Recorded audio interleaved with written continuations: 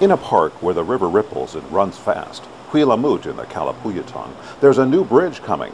It's an exceptional park with a unique bridge.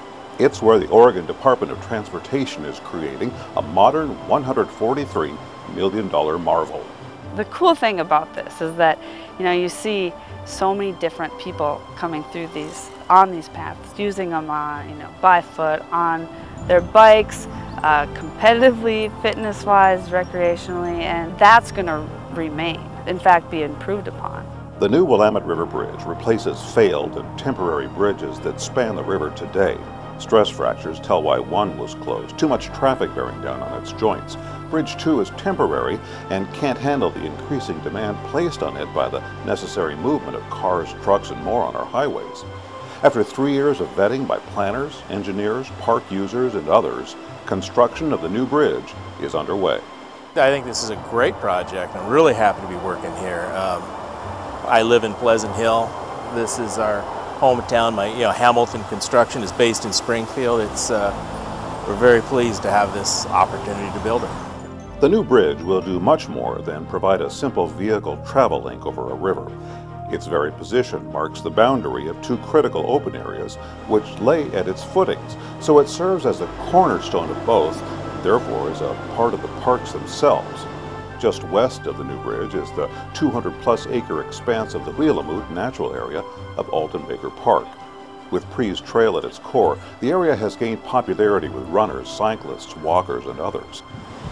In the water that abuts the park, tubers, swimmers, waders, and rafters enjoy the cool relief the river provides. It's also home to a variety of wildlife. Just east is the Willamette corridor of Willamette Park that's home to verdant trails, including the North Bank Trail and the Canoe Canal Trail. It's a lush refuge where cyclists and pedestrians enjoy relief from urban sprawl, and many of those rafters we see downstream put in here just above the bridge. They'll all surely be affected by the new bridge construction, walking path detours, bike path detours, and more. But the end result will be better for everyone.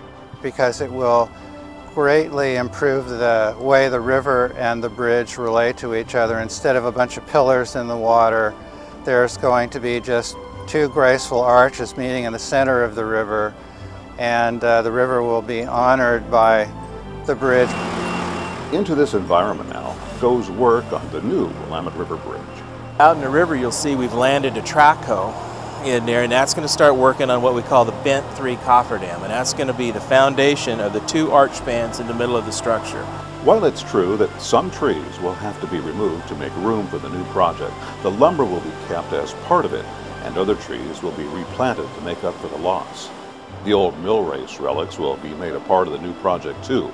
They'll be preserved and enhanced and remain where they are in a new, more friendly environment. What we see now is just the beginning.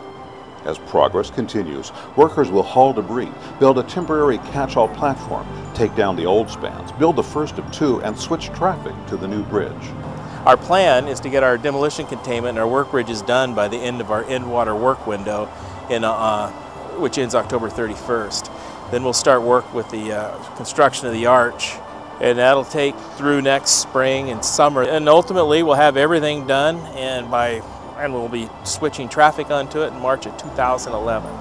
In the end, we'll see a new bridge in a revitalized part of the natural area, as what started out as one necessary ODOT traffic accommodation project will leave the entire area better than when we found it.